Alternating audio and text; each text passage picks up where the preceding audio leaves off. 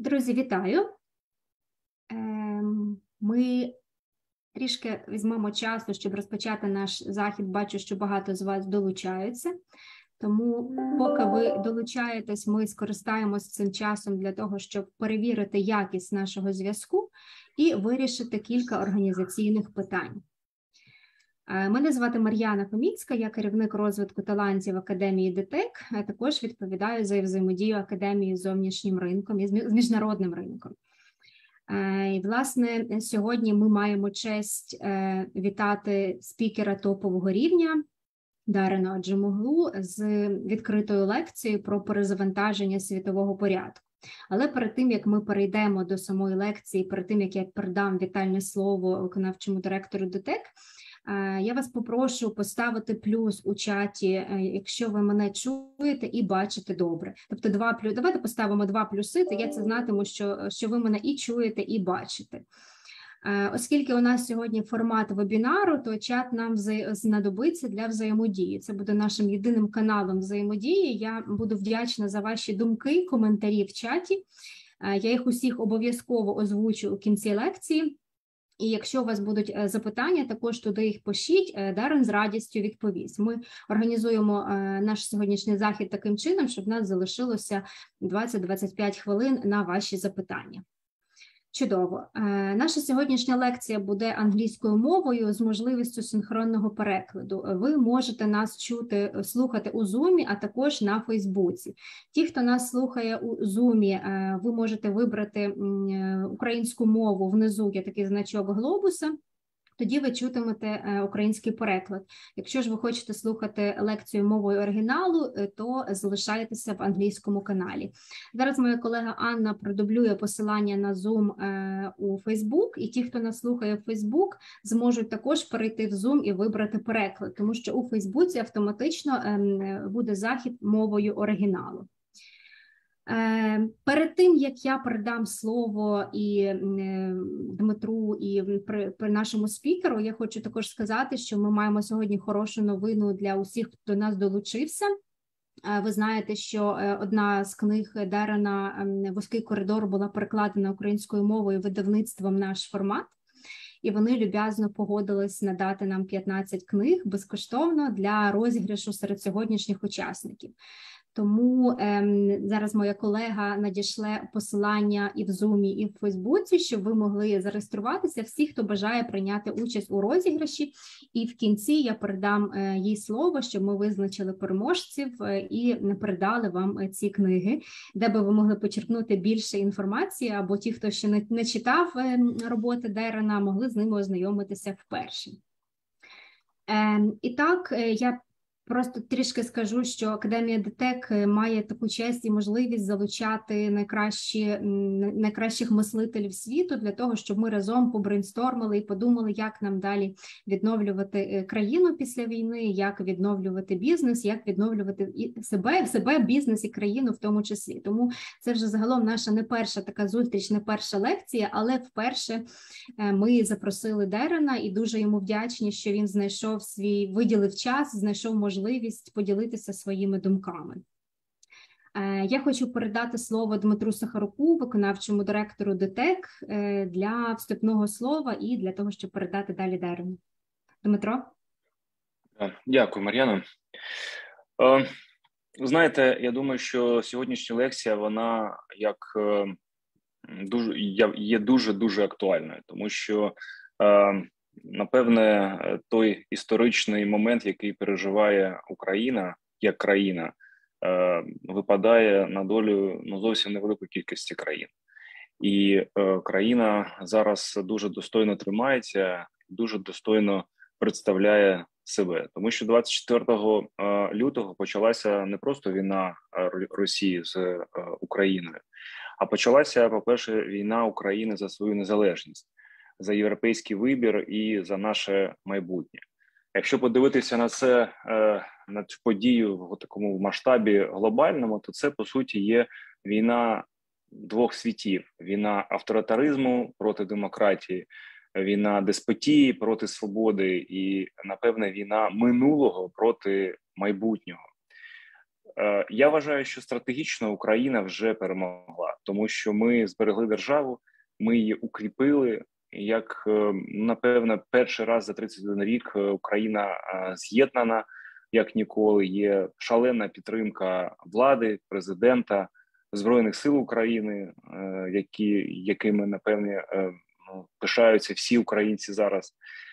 І вже ніхто навіть не звертає увагу на те, що до 24 лютого вважалося найкращою чи другою армією світу, да? Я говорячи про російську армію, тому що Збройні сили України показали, що вони найкращі і краще навіть другу армію світу. Тепер завдання є, звичайно, звільнити наші території, які були окуповані, повернутися до кордонів 91-го року, про що говорить президент, про що, напевно, мріє кожен українець і хоче, щоб це трапилося якомога швидше. Звичайно, зараз кожен українець, кожна компанія намагається допомогти Збройним силам України і країні в цілому зробити це. По-перше, вистояти, по-друге, звільнити території, по-третє, почати розбудову. Ми, як компанія ДТЕК, вже з початку року, з початку війни, вибачте, допомагаємо чи можемо, да, і передали майже 200 автомобілів, які у нас є. Ми вже спрямували більше ніж 500 мільйонів гривень для того, щоб допомогти Збройним силам України, а також надати гуманітарну підтримку населенню. І це і бронежилети, і каски, і турнікети, і дрони, і пальне, і продукти харчування, і гуманітарні набори. Ми також надаємо електричну енергію Збройним силам України, медичним закладам на тих територіях, де ми працюємо. І це зараз завдання всіх українців. Кожен українець робить, що він може для того, щоб підтримати. Я цим дуже пишаюся і вдячний, напевно, кожному українцю, кожній компанії, які долучаються до підтримки наших Збройних сил і нашої перемоги. Але це сьогодення. Те, що ми зараз робимо, надалі буде дуже актуальним, і вже зараз, напевно, є актуальним питання, а яким чином буде країна жити після перемоги? Яким чином ми будемо відбудовувати країну, і яким чином ми будемо змінювати порядок, відповідно до якого буде жити країна? Очевидно, що він буде іншим, ніж до 24 лютого. І дуже багато зараз, я думаю, людей замислюються над тим, а як краще це зробити, яким чином не втратити цей унікальний шанс єднання націй. Тому що є такі зрозумілі речі, як відбудова пошкоджених будинків чи відбудова критичної інфраструктури. А є більш глобальні речі про те, яким чином мають працювати державні інституції, яким чином має бізнес взаємодіяти з державними інституціями, як має розвиватися суспільство, яким чином Україна має інтегруватися у європейську спільноту. Тому що, по суті, в якомусь плані війна, яка зараз йде, це і боротьба за європейський вибір українського народу. Так, є речі, які ми робимо вже зараз. Наприклад, компанія наша, ми за рекордні 45 днів відбудували пошкоджену інфраструктуру Київської області після того, як території будуть звільнені на початку квітня. Це майже 1500 кілометрів лінії електропередач, майже 1000 підстанцій, які змінили. Багато інших компаній роблять те ж саме. Багато мостів вже відбудувала держава, багато компаній відбудували пошкоджені майно. Але це така проста, зрозуміла історія – відбудувати те, що було. Зараз потрібно подивитися на те, а яким чином не жити минулим, а жити майбутнім. І тут, безумовно, критичним є залучення інвестицій. Я вірю в те, що таким драйвером розвитку країни чи відбудови країни після війни буде, перш за все, будуть приватні гроші або приватний сектор. Звичайно, публічний сектор чи державний сектор має бути, але співвідношення має бути там 20 чи 10 на 90 у бік приватного сектора. Але приватні інвестиції, приватний сектор, він просто так не прийде в країну. Потрібна довіра і передбачуваність з боку держави. І це така вічна проблема, яка у нас є, тому що не так легко створити клімат привабливий, інвестиційний в країні. Тому що зараз велика конкуренція є між країнами. всі залучають гроші, і грошей у світі багато. А яким чином зробити так, щоб країна стала привабливою країною для інвестицій, для приватних грошей? Це велике питання, велике завдання. І тут, напевно, потрібна така гарна фахова дискусія з експертами, спеціалістами. Потрібно чути їх і потрібно враховувати думки. Тому що, незважаючи на те, що Україна має свій власний шлях розвитку, є загально прийняті закони економіки, політики, які неможливо змінити, які ми маємо враховувати для того, щоб створити Україну, зробити так, щоб вона була інвестиційно приваблива для інвесторів, для того, щоб сюди поверталися українці, для того, щоб тут відновлювалася економіка, для того, щоб у нас почала працювати знов економіка не в такому, знаєте, стані, аби вижити, а щоб був розвиток. Нам потрібно, щоб ріс валовий продукт темпами плюс 10% для того, щоб ми змогли надолужити те, що ми втратили через війну. І я вважаю, що це можливо. Абсолютно можливо, тому що те, яке диво показала нація під час спочатку війни, поєднавшись, підтримавши ЗСУ, те диво, яке показали Збройні Сили України, щось мені підказує, що таке ж диво можна створити і в економіці. Якщо ми створимо правильну, збалансовану систему взаємодії між бізнесом і державою, між суспільством і державою, і Україна має 100% шанси бути лідером європейської сім'ї, куди ми так прагнемо. Це абсолютно реально, але потрібно це зробити все правильно, розумно, враховуючи досвід поколінь, враховуючи досвід спеціалістів. І тому сьогодні у нас є унікальний шанс послухати одного з відомих експертів, економістів. Я думаю, напевне, один з найкращих таких мислителів сьогодення в сфері економіки. І я певен, що думки, які будуть сьогодні поширені, які будуть надані, вони будуть вкрай важливі для всіх нас, для України, для того, щоб не лише відбудувати те, що було знищене, а створити нову Україну, створити нову економіку, нову державу, нове суспільство, яке буде сильним, незалежним і яке буде завжди мріяти про нові досягнення, нові рубежі, а не жити майбутнім, як живе наш зараз ворог.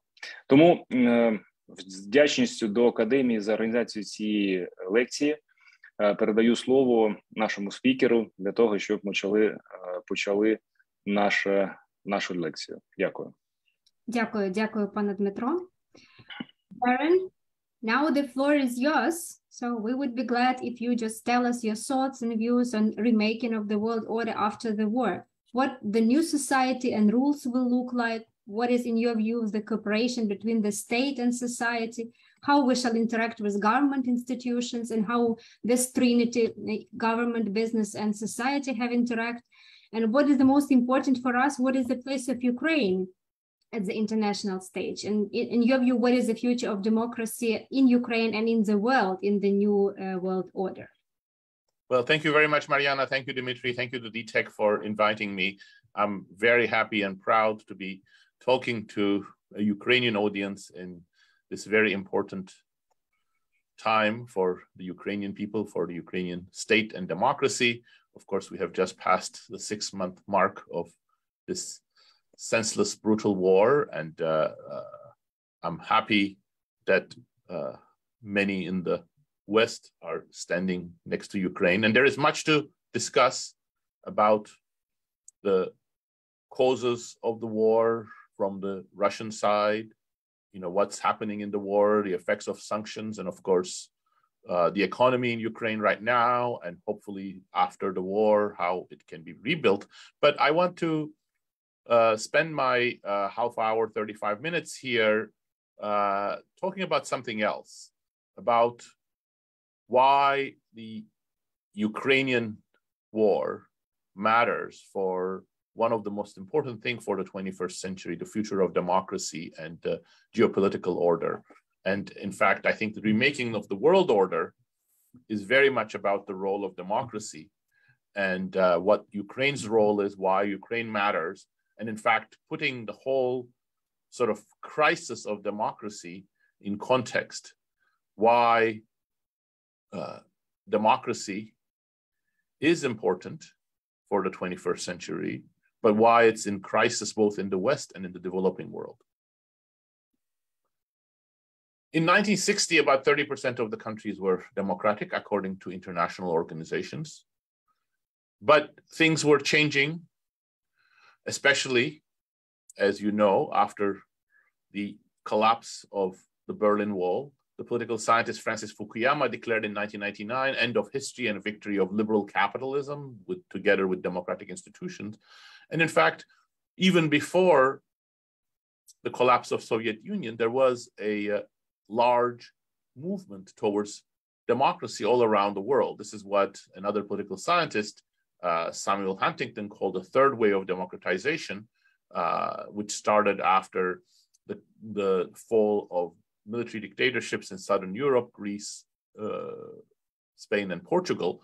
And by 2000, democratization was maturing around the world, including in some former Soviet satellite countries, and the number of democracies had risen to 60%. But since then, we are in a crisis of democracy. According to one of the many organizations, Freedom House, but the data from others are very, very similar. Democracy is in strong retreat since around 2006. Every year since 2006, more countries have left democratic institutions behind towards authoritarian, non-democratic structures, or their democracies have weakened. So for example, in this figure, you see in pink, those where democracy is moving back. Every year, more countries are moving back in democracy relative to the few numbers in blue, whose democracies are somehow getting stronger despite the tensions against democracy. Ukraine, again, I'll come back to Ukraine in a second, but over the last 10 years was many times in the blue category. And in fact, it's one of the countries where we see democratization making important steps, but why many other countries are going in different directions. And in fact, Ukraine had a very hard time in consolidating democracy, I think, are related to a broader set of issues. In fact, those forces, which I'm going to talk about a little bit soon, is not just affecting the emerging world. In the developed world that you see, democracy having a hard time. This is both on the basis of objective measures and the feelings of citizens, their views, their trust in institutions in many developed nations. So here, I'm just showing it for a number of countries from Europe. In all of them, you see that there is a slight trend down in democratic indices. These indices now from a different organization uses various dimensions of democracy, including sort of protection of minorities, protection of rights, and so on. But the country that I'm showing in black here is the one that's most remarkable. It's the United States. There has been an unprecedented deterioration in the United States democracy since around the mid-2010s. And of course, Donald Trump's rise was at least part of this, and all sorts of norms and institutions that have been weakened are part of it. But it's not just a problem of the objective measures. Even more worrying, moving into the 21st century, is the attitudes of people towards democracy. So in this picture, let's just focus, since time is short, let's just focus on the US, but I'm showing the UK, and I could have shown other countries because they have a slightly similar but much, much less pronounced pattern. So it's sort of a point of contrast. What I'm showing here is the support among people of different ages for democratic institutions, how much they prefer it to autocratic institutions and how much they think democracy is a better system. And you see that even in the 1990s, there are a lot of people who, didn't think so, but the majority of the population was of the view that democracy was a better system. But you see here in 2017, after Donald Trump's election, and again, Donald Trump's election, I think, has to be seen in the context of a broader changes, which I'm going to talk about. The fraction of people from each one of these age groups has halved that support democracy. Now, one reason for this might be exactly what you might have read over the last 10 years in discussions, in blogs, in newspapers, that somehow democracy has underdelivered in terms of economic growth.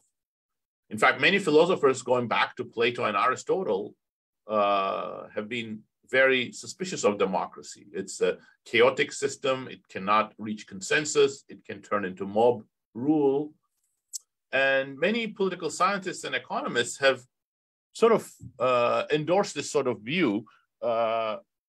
Either political rights don't have any effect on growth, or it might actually be a negative effect. And this is exactly what, the propaganda from the Chinese government or Vladimir Putin's regime in Russia have been over the last 10 years, that democracy is not a good system for anybody, but certainly not for people of former Soviet Republic or China and Asia, or perhaps Africa. But in fact, the reality is very different. And I just want to show you again a little bit of data, because the data are so clear. And what I do here is I take GDP per capita of all the countries that start out as non-democratic. And then I take those that become a democracy, and I say the year of democratization is year 0, and I compare their GDP per capita and its evolution in the years after democratization to all the other countries that remain non-democracy. So there's no statistical procedure here. It's just a raw data. I just normalize things so that the year of democratization is 0 for every country, and then you're making the comparison to other countries in the same year that remain non-democracy.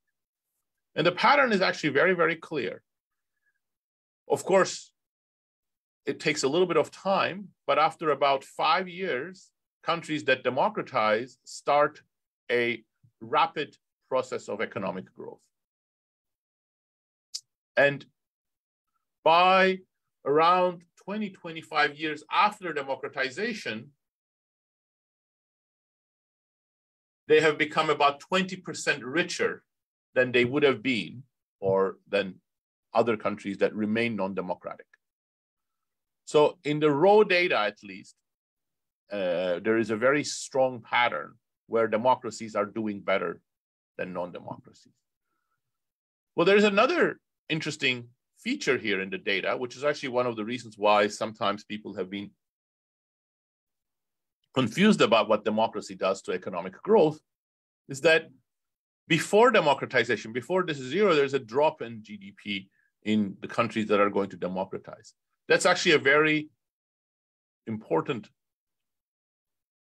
telltale sign of the problems of democracy that we are going to talk about in the rest of this talk.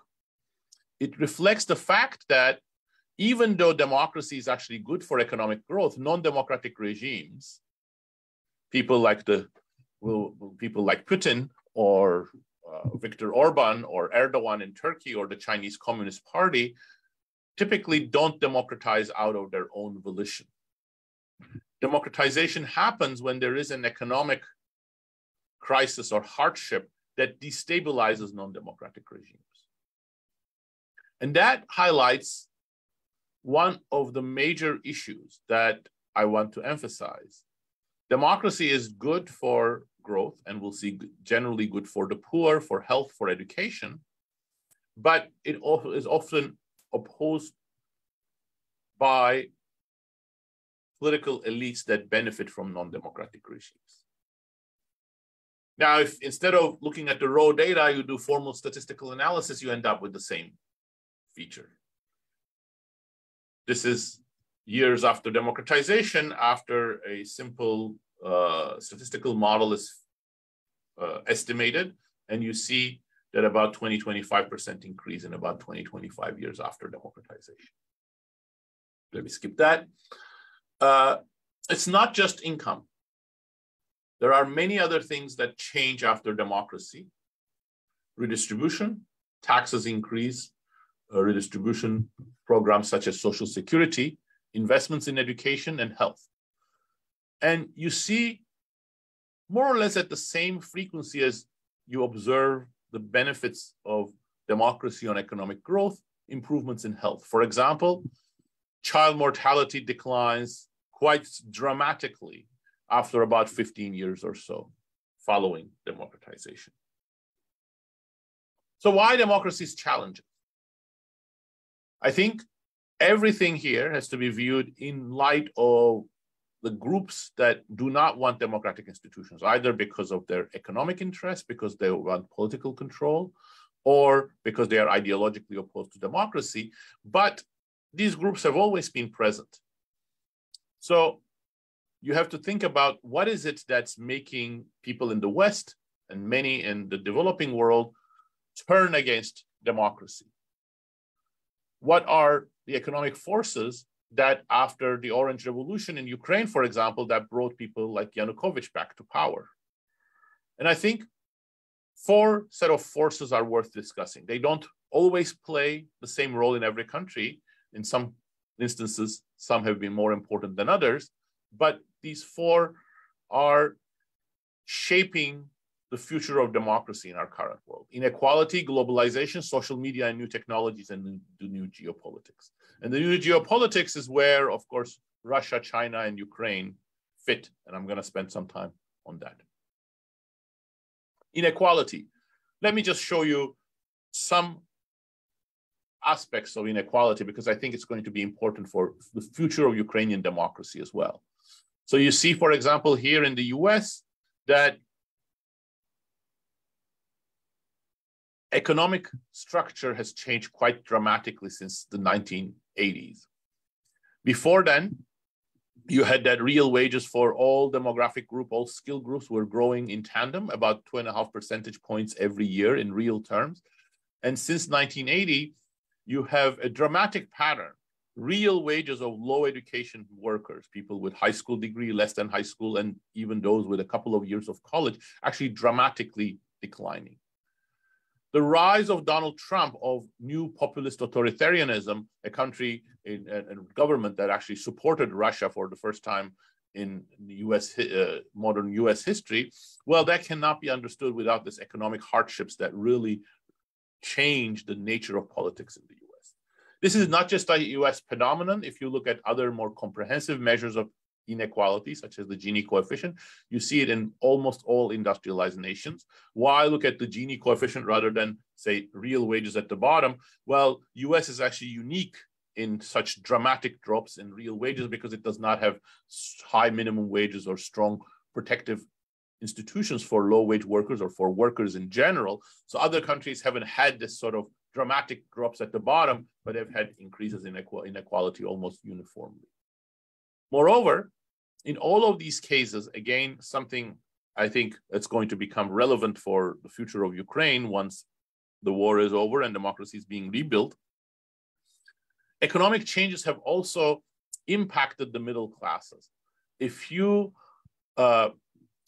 classify occupations into low-wage, high-wage, and middle-class occupations, in almost all developed industrialized nations, middle-class occupations have been shrinking, and either there are more low-wage occupations expanding, sometimes some more higher-wage occupations, but in all of these cases, these red show clerical workers, office workers, back office workers, and blue-collar workers becoming less and less important in the economy.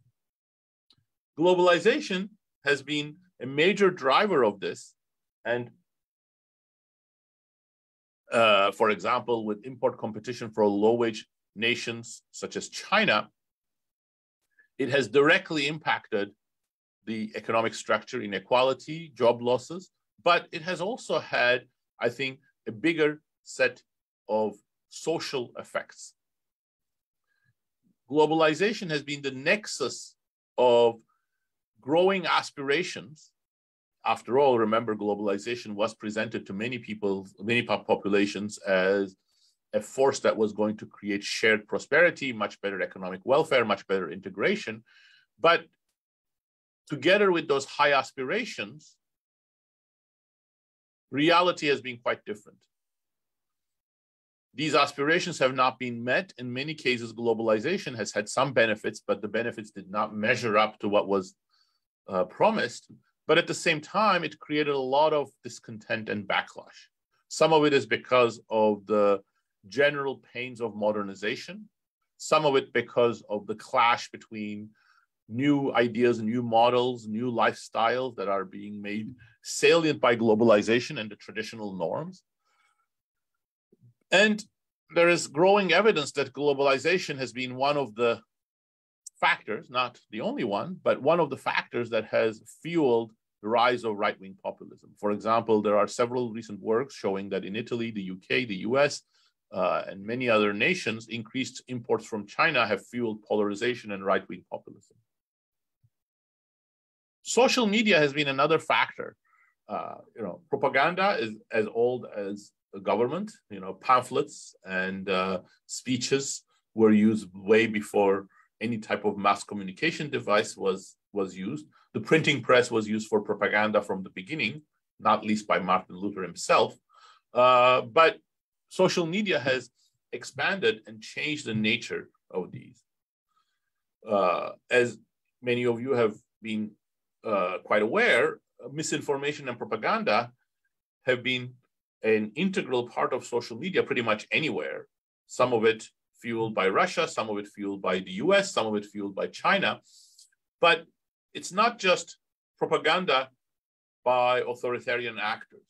Just the general nature of misinformation and falsehoods has shaped the nature of this discourse, political discourse on social media. For example, a study of political news on Facebook finds that often because of sensationalist content, falsehoods spread much faster. For example, if you look at, just focusing here on the panel B for concreteness, although this part is very interesting as well. If you look at the size of the audience for truthful content in green, it very rarely exceeds about 2,000 people. If you look at demonstrably false content, it often reaches something close to 100,000 people easily. And why?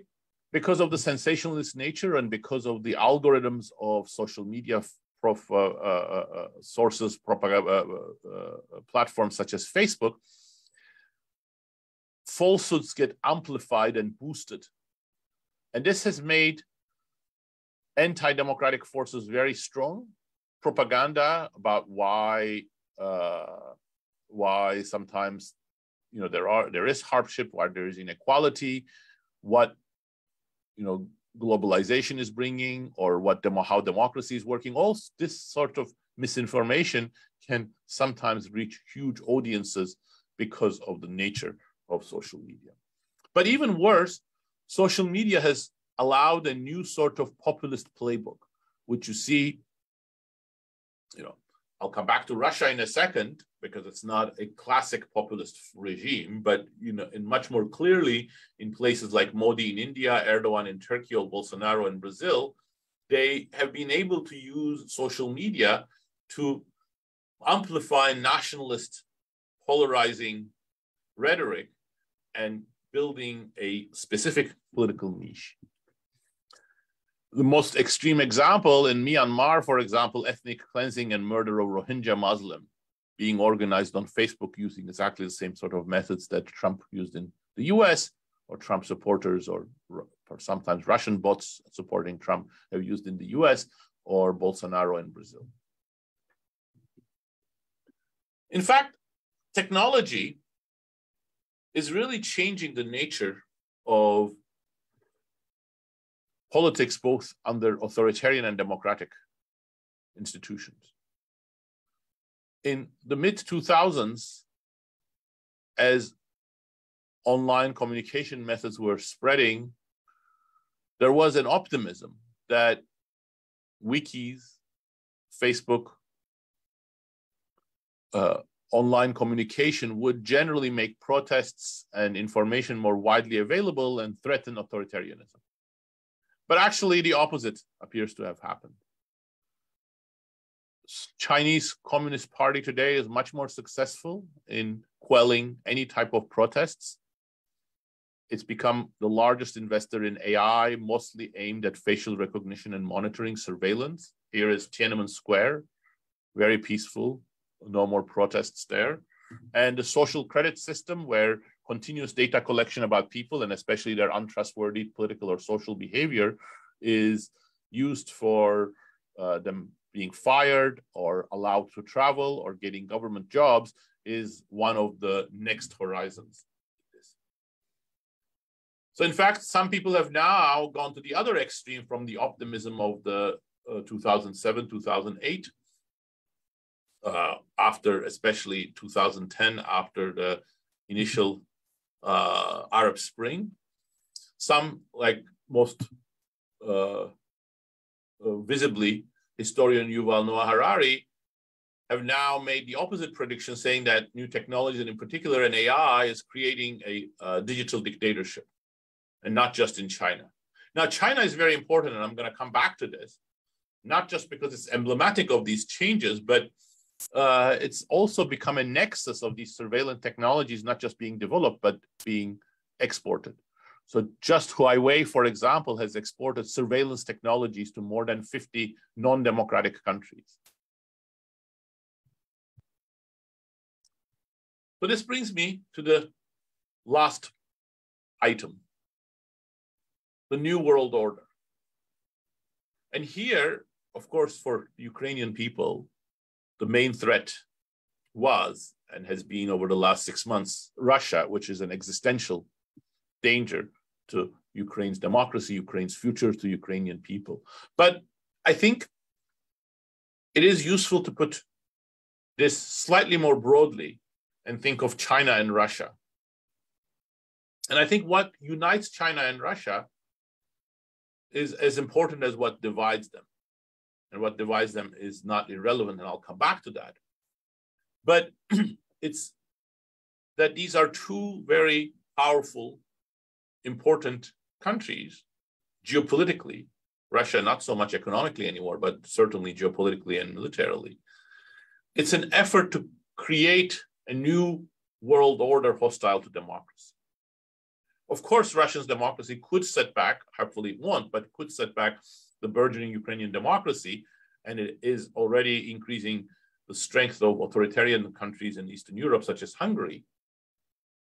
And China's influence has expanded tremendously over the last 6 years, not just as direct support to authoritarian regimes in Africa and Asia, but as an indirect information campaign. But why is anti-democracy so important to China and Russia? I think in both cases, you have to view this as both a geopolitical issue and a domestic issue. China is a rising power, and the main challenge is to maintain domestic stability, but that, of course, to the leadership means control of the Chinese Communist Party. But this is not an easy problem. Early stages of Chinese development was in a context driven by export growth and a very small middle class. Today, the Chinese middle class is the biggest in the world. And it's getting richer. Its aspirations are growing. So in this context, maintaining the Chinese Communist Party's dominance is a very challenging matter. In fact, the rise of President Xi and his more authoritarian model of control, much tighter surveillance, in social media, in print media, much greater control over higher education institutions, universities in China. I think these are not surprising steps when you view the dynamics of China as this effort to maintain an authoritarian regime in the face of a rising middle class. But to maintain authoritarianism at home, China needs to oppose democracy abroad to develop a new model of government. And the problem is that this is a very treacherous affair. In the international relations, the tensions that it creates are sometimes called the Thucydides' trap, after the famous Greek historian of the Peloponnesian War. In particular, Thucydides' trap is about the changing world order, dangerous world order, when one hegemonic power, the US in this instance, is in decline, and a new one, China, is rising to rival it or partially rival it. And these new balances are always destabilizing, even when they are unsuccessful. Russia is in a different boat, but it's actually having a very parallel influences on the world new geopolitical order, not just in Ukraine, but much more broadly. In Syria, in former Soviet republics such as Kazakhstan, perhaps even increasingly in other parts of the world.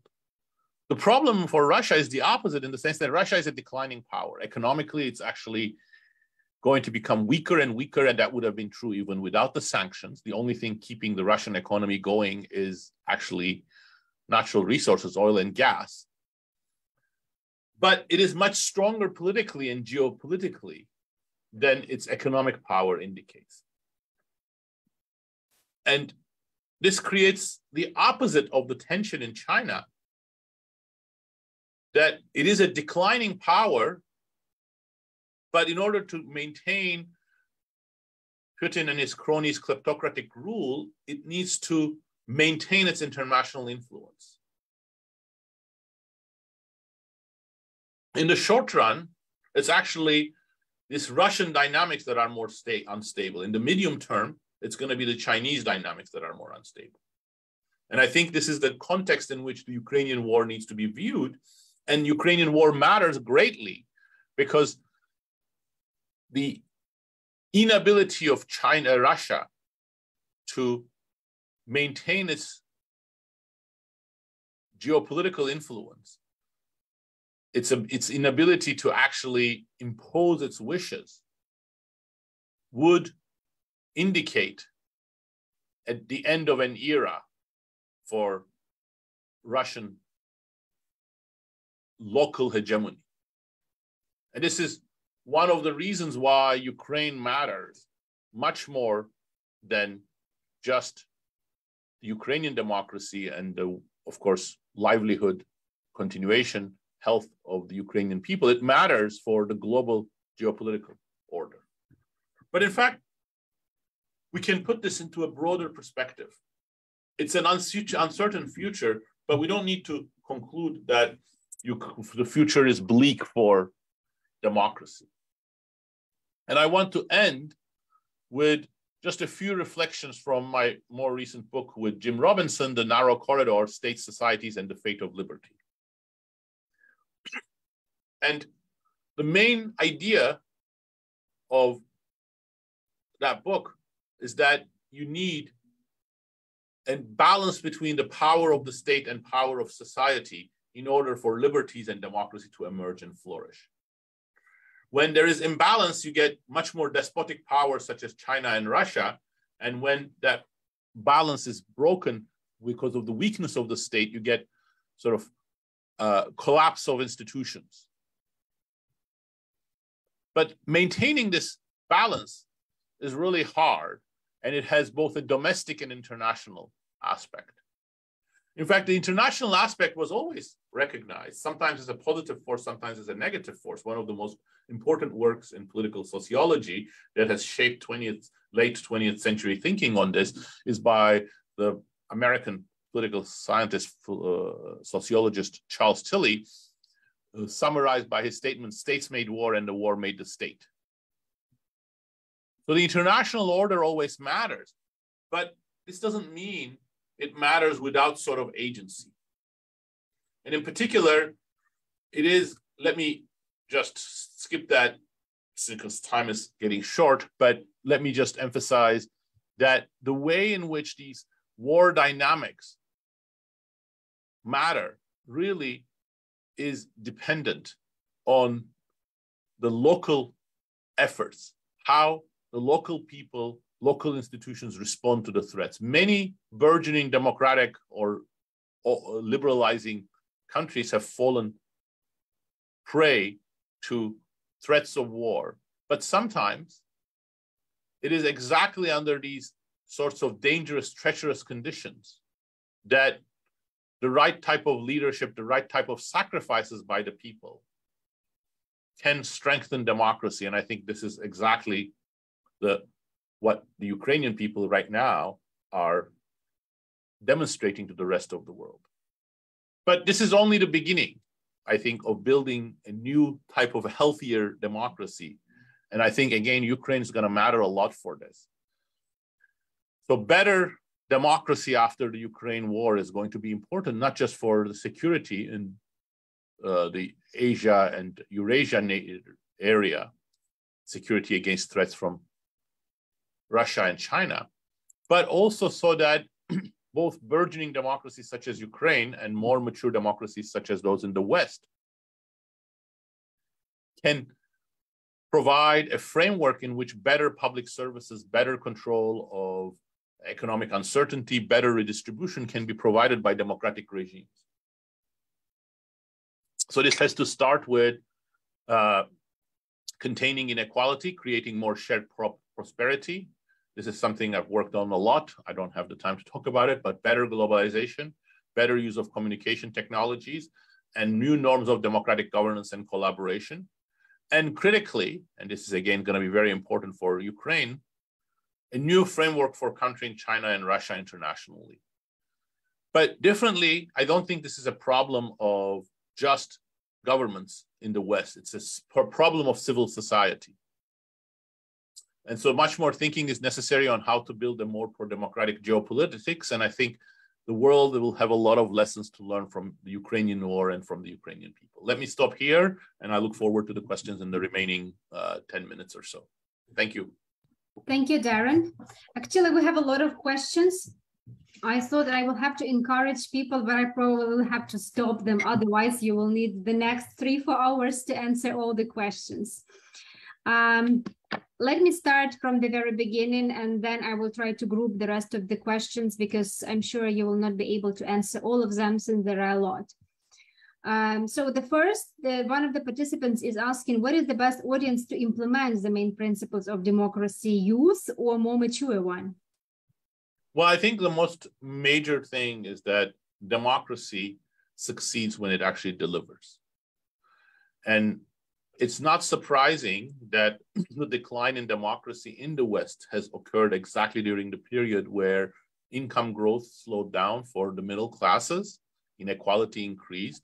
There was a sense that globalization did not deliver what was promised. And in fact, it was only the very rich or global elites who benefited from democracy. So I think creating a more equitable set of economic outcomes from democracy is going to be a very important part of it. But then another important aspect, which is what I emphasized under building a new framework for communication technologies, is how to contain propaganda. The Ukraine war will end, but I don't think this is going to end the propaganda war that will continue in both the former Soviet republics, but also in other parts of the West. Mm-hmm. Thank you. So there are many surveys, and the results of the surveys, especially in Ukraine now, saying that the majority of citizens, they are inclined to allow a decrease of democratical principles in order to accelerate the victory. So the question is, what are your thoughts about that? Is it possible, is it allowed to sacrifice democracy in such critical moments? And will it not lead to the further power centralization? Well, that's a very important question. I think you can see that in every period of national emergency. You saw that during COVID. You saw that during the time in the war on terror in the US and in Europe. And I think it's a two-edged sword. What happened in the US, for example, during the war on terror, significantly weakened democracy because there was a centralization of power without corresponding checks and without any plans of how to roll it back. On the other hand, there were many things wrong in the West's response to COVID. But the centralization of power that came during COVID, for example, on orders to work from home or stay at home or wear masks, did not correspond to a permanent increase in the state's power or major long-term declines in personal liberties. In fact, in some places, such as Taiwan, it was exactly civil society that played a leading role in developing technologies and developing norms for how to behave during COVID. So what that suggests for the Ukrainian case is that I think more important than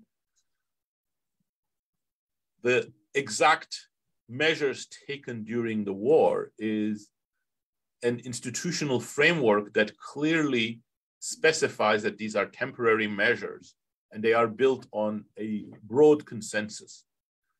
So the danger is not that during a wartime there will be increasing powers of the executive, that's almost inevitable, but that these will become permanent. So I think all increases in executive powers have to be instituted together with sunset clauses, meaning clear rules that they will immediately cease as soon as the current situation ends. Thank you. There is another question I'm trying to pick up. It's connected with the previous ones that, again, some polls show that wartime Ukrainians seem to support democracy less and supporting strong leaders more. How to prevent politicians from taking advantage of this?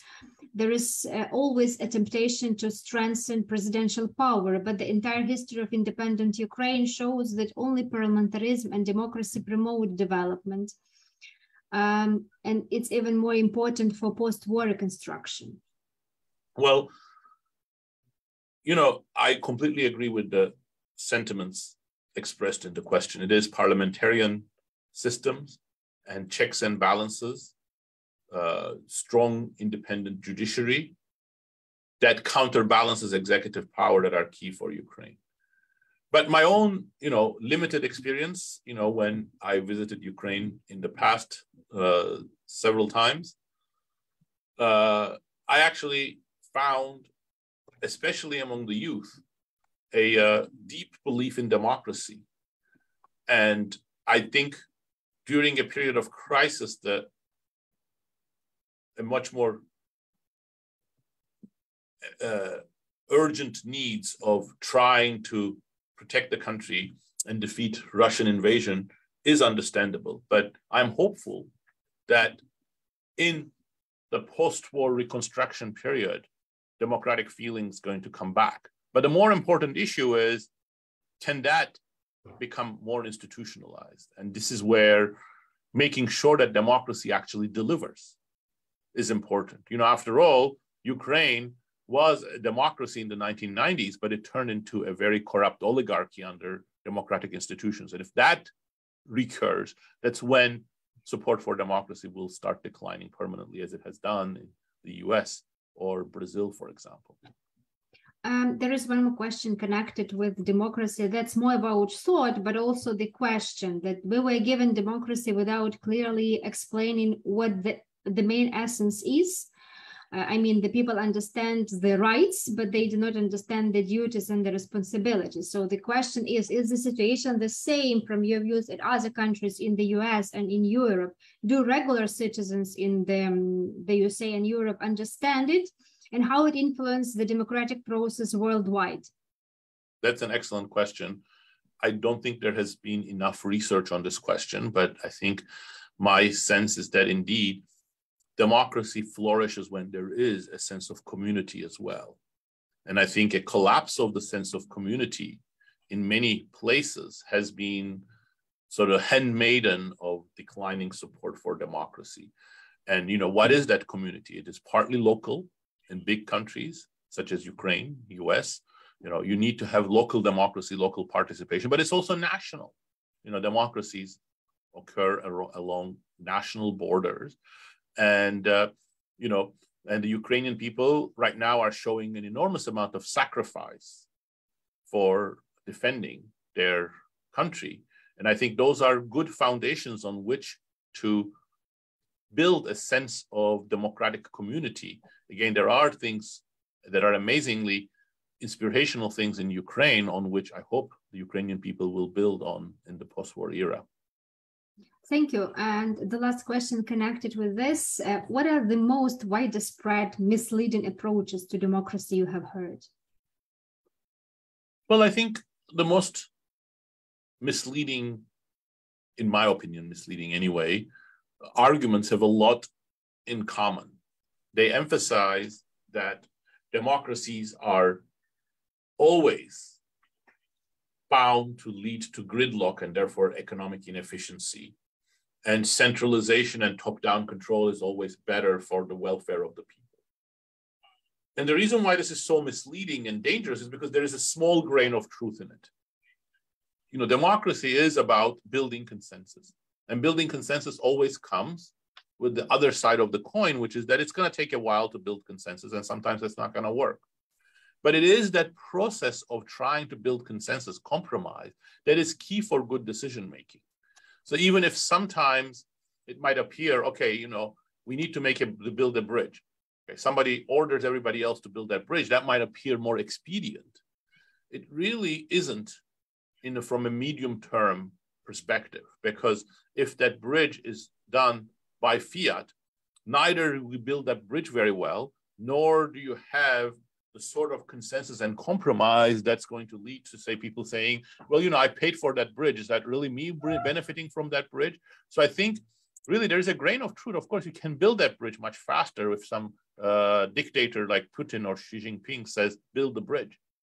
But it opens the way to corruption. It opens the way to greater discord. And it really fails to bring people together as a community, which, again, I said, is really important for the future of countries such as Ukraine or the US.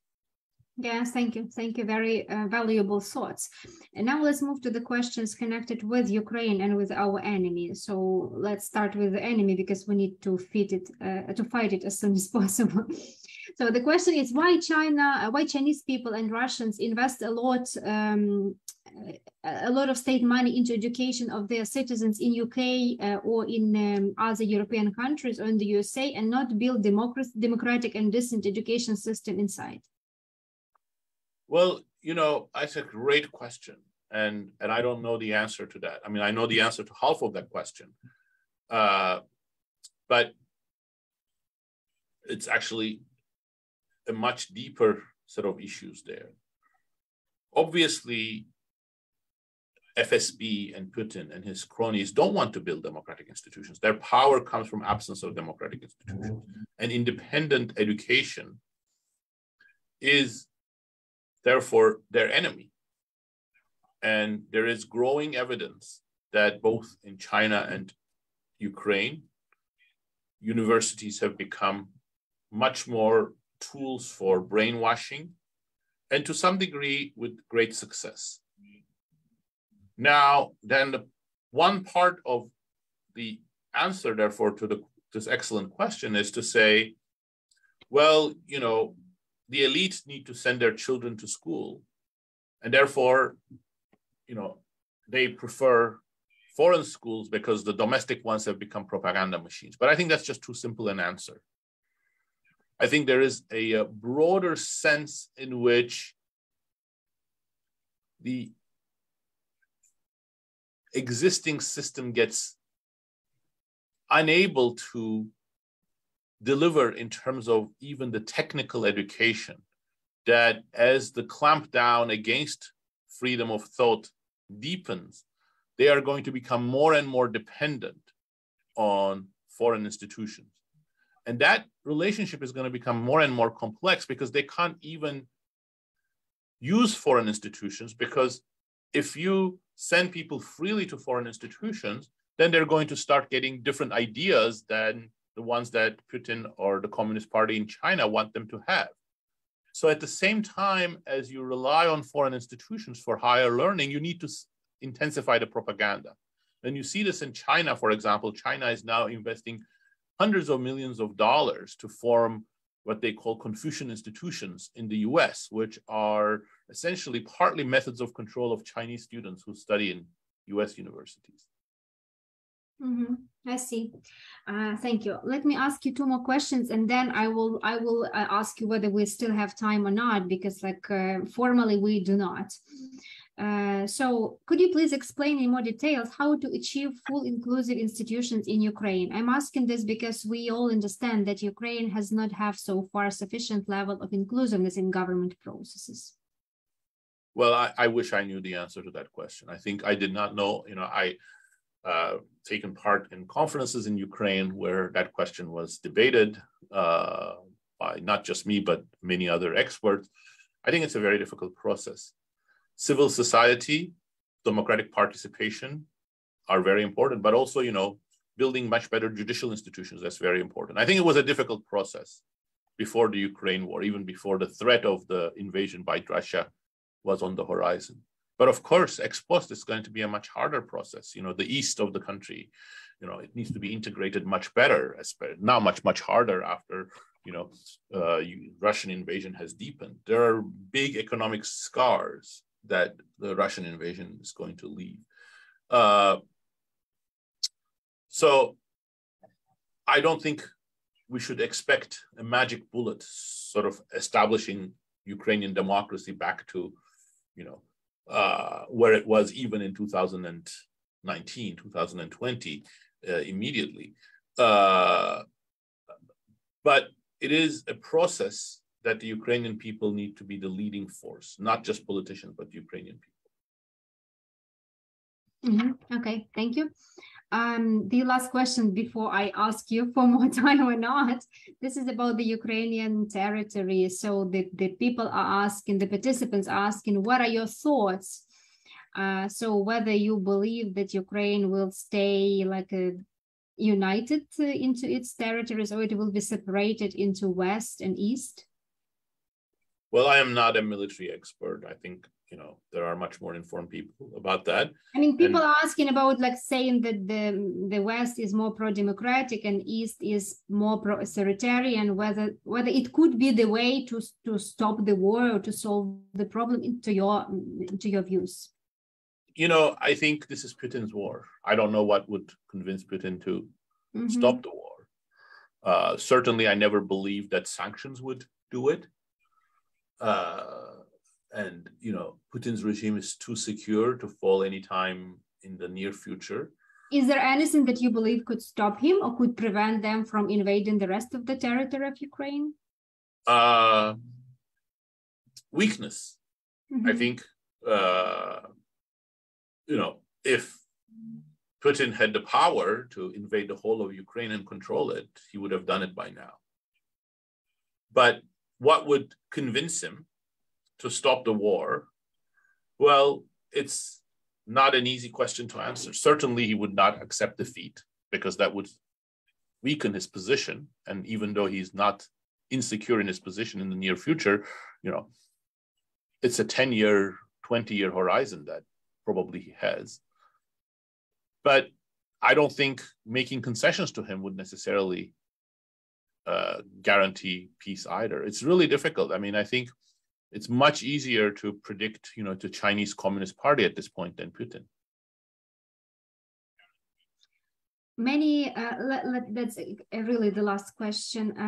Many people are saying that when we speak about the weakness of Putin to stop the war, they mean the weakness of the regime, that the Russia as a republic, that the only way for Ukraine to get the victory if the regime falls down. So what are your thoughts? Is it possible or not? I don't think that's the right calculation right now. I don't see any feasible path in the near future for the regime to fall down. And if that's the approach, I think that we have to brace for a much longer war. And of course, it's very costly for the Ukrainian people. But as I said, suing for peace by making concessions to Putin is not a good strategy either, because that's not necessarily going to convince him. So it's a very delicate thing that hopefully some combination of weakness but face saving by Putin will convince him and his inner circle to say, okay, this is it. But when will that happen? I don't know. I see. So Daron, thank you. Thank you for your lecture. Thank you for your questions. We still have a lot of questions, but I stop here and just want to ask you whether you can continue or we will stop here and that's it. I'll take 2 more questions and then I will have to go, unfortunately. 2 more questions. Okay, let me pick up the most interesting questions probably. The people are here. I saw some questions. There is an interesting question. Whether the old Europe will be ready to acknowledge the strong democratic Ukraine if we just go to this regime and take our experience for the reconstruction of its own democracy. Well, that's a great question. I hope so. I mean, I think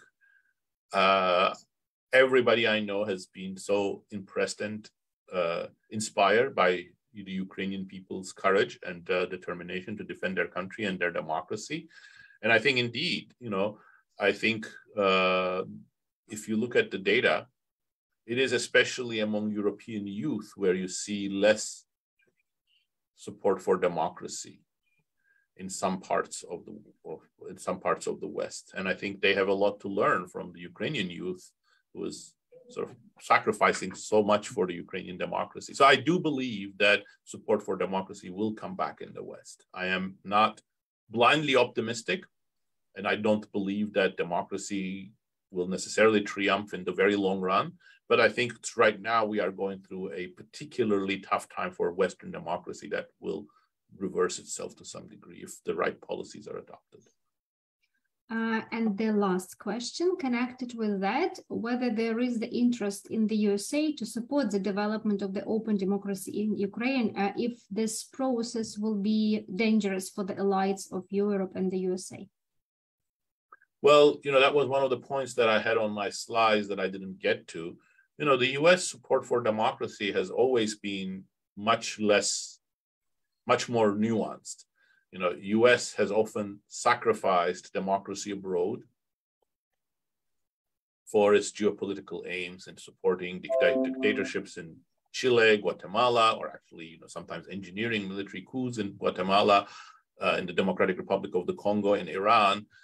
I think the real safeguards for the international support has to come from Western civil society, not from the Western government. The Western government will have to follow the civil society for a truly healthy international support for democracy. And there, it is actually a good story because US civil society, except extremist fringes, is firmly behind Ukraine. Thank you, Daron. So it seems to me that this hour was like 1 minute, so we would be happy to listen to more, and we'll be listening to your lecture once more and once more. We do appreciate your time and efforts to devote to Ukraine.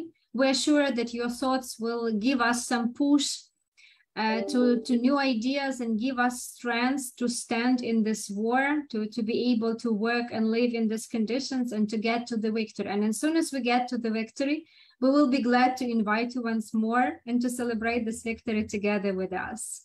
Thank you very much, Mariana. Thank you very much to everybody who took part on this. My pleasure and honor to be here.